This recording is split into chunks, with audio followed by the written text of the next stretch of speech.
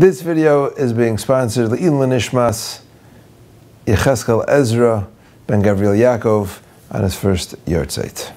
The Neshama should have an aliyah. Parshat Bereishit, what a parsha! Just love it. Starting again. For all the people starting Mishnah Mikrach Targum, I wish you luck. Bereishit is difficult. Don't give up. Let it ride. So much to talk about. It's like creation of the world.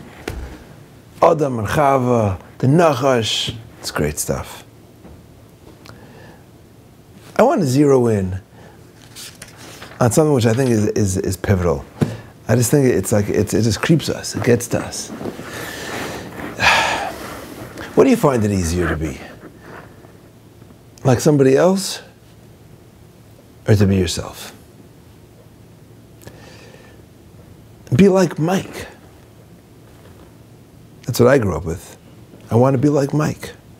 Be somebody else. Don't be yourself. And you know where we find, who tuned in on this? The Nachash, the serpent, the Yetzer Hara. What does he tell Chava? He says, listen, Chava, I know God told you, don't eat from the Yetzer Das, but let me tell you why.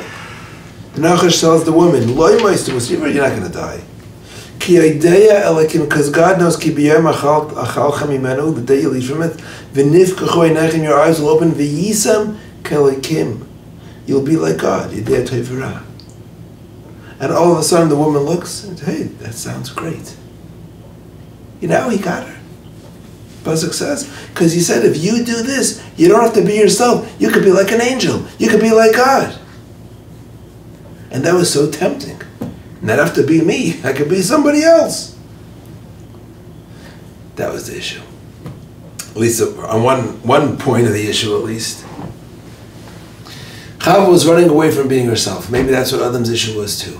They wanted to be like angels. So the angels, wow, look at angels. The angels are perfect. I want to be an angel. But HaKadosh Baruch Hu tells us, Hashem tells us, I'm not looking for angels. I got enough angels. When he created man, he says, Nasa Adam. Let's make man. And Rashi's like, what do you mean, let's make man? Who are you talking to? He said he consulted with the Malachim. The Baal Shem Tov says, you know who Hashem was talking to when he said, Nasa Adam, let us make man? He was talking to man. And he says, man, I need your help. I can't do this on my own. When I create you, you're going to have to be you. And I need you to be you. To complete the creation of the world, I need a man. Somebody with bechira. Someone with free choice who can be man. So Hashem looks at us and he tells us all, I know your shortcomings and I know your strengths. Use them.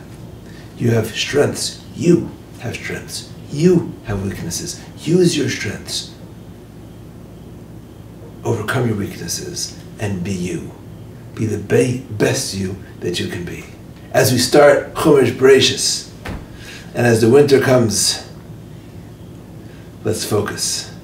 Let's enjoy. Let's love every moment of being